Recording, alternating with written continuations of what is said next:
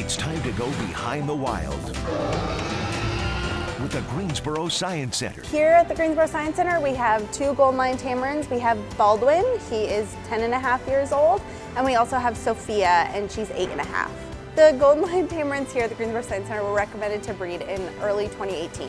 There are a lot of facilities out there that would like to house Golden Tamarins, and so the SSP looked at these guys and asked if we would like to breed them, and so we said yes, and so we are moving forward with that plan so other facilities can also house them as well.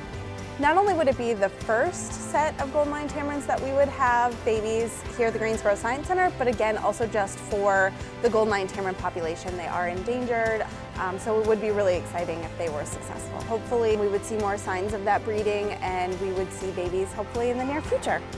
To experience more, go to greensboroscience.org.